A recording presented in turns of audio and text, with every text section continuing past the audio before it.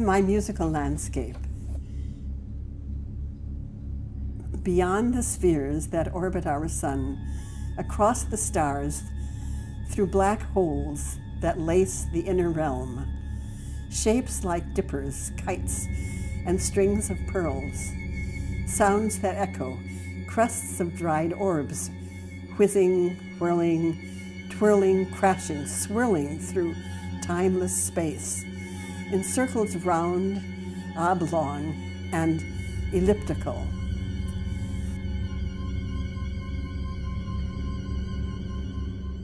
I never intended to be a composer because it was too personal, actually very private. I was in Milwaukee at one point, and there was a lecture, How a Composer Works. And this intrigued me, but it was quite far away, and I decided to go to it.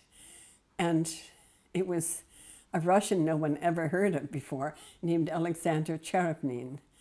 And he talked about composition, and it was very interesting. He said, having creating a piece, it's not really there until it's performed. He said, it's like having a child, he said, until it's born, and that's the first performance. And he also talked about meeting Debussy. Then he said, if there are any questions, I'll be here afterwards, and we can sit and discuss them. So after many questions were asked, I was rather shy then, and I raised my hand, and I said, well, what if you can play something on the piano, and you can hear it, and you want to use this music, that's what you play, and it's not in the theory books, so you can't really write it. And then he said, well, you can. He said, wait afterwards, and I want to talk to you. And he said, have you ever composed? And I said, yes. And he said, well, I'd like to see what you've written. And that was the beginning of a very long, encouraging, I would say, friendship as a mentor, very important in my life. Otto Luning is another important person in a different way, I would say. I had studied with him at Columbia, and he was, I think, very special because all the people who studied with him, he would find out what your personality was, what your interests were, and somehow he would guide you in a direction that was like, well, I mean, like some of his pupils were opera composers and some were different. So that, and he also became good friends of many of his students. But we stayed in touch all his life for many, many years. And even when I was here.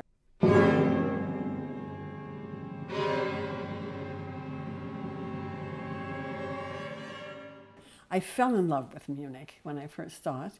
That was 1969, which was a long time ago. It was a different time, actually. And there were many Americans in Munich then. The Americans had occupied this area after World War II. So it was still a feeling of that relaxation after World War II. I was going to study Lieder with a woman who lived in Stuttgart.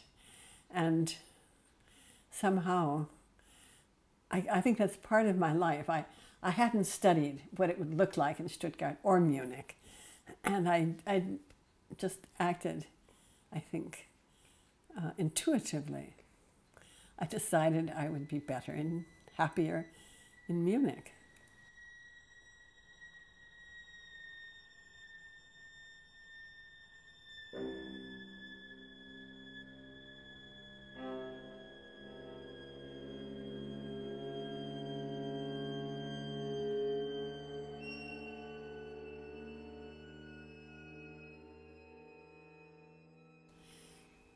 I began using glissandi way back around 1970 in there. And I had to invent my own way of notation, which I could use then my visual elements. And then it was interesting to see how long this little movement would last, that it could be notated, and then I always think of the performer. So anyway, I developed a notation. But then later, there were ways that I could use the art more directly. And one of them is a piece I had, which was performed here for a religious, the evangelical, I guess the Protestant religion had an anniversary, and I was asked to write a piece. And so I drew a picture of an angel, and I composed that angel in sound, but I also went through the hymn book and took all the hymns that I knew that had angels in them, and that became a quartet. And so I composed the piece using this as a structure, as a form, and as you can see, I think I made little notes here, but there are several things going on. There's the picture that I have, and it's the organ is also, that's actually, the organ is doing two different things. I can't tell you, you have to hear the piece. But anyway, but basically that's the basic structure.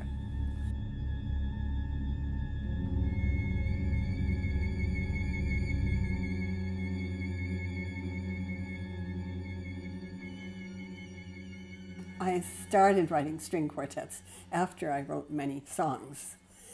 And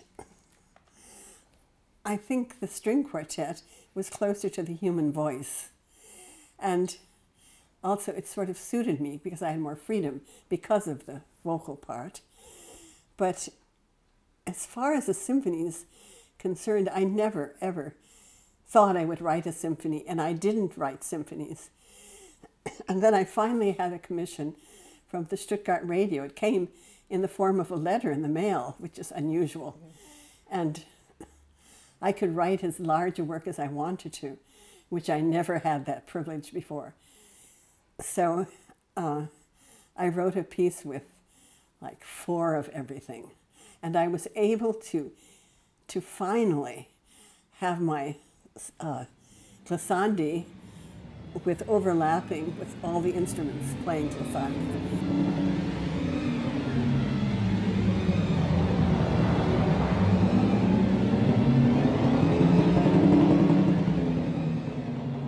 I was here in Germany, and my father was in Wisconsin, very ill. I had visited him 2 weeks before in the hospital, and I thought he would live for another 4 or 5 months. But I called and talked to another sister-in-law, and they said he was alone in the hospital, but he had lost his voice. And that night I couldn't sleep, and I was awake, and suddenly around 2 in the morning I had a very intense feeling that something had happened, and I started to cry.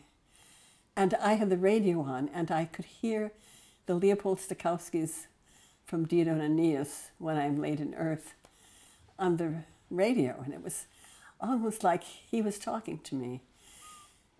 And after I was there maybe 5 minutes, 4 minutes, suddenly I looked around, and the room, like there was light. The whole room seemed like it was in light, and I wasn't sad.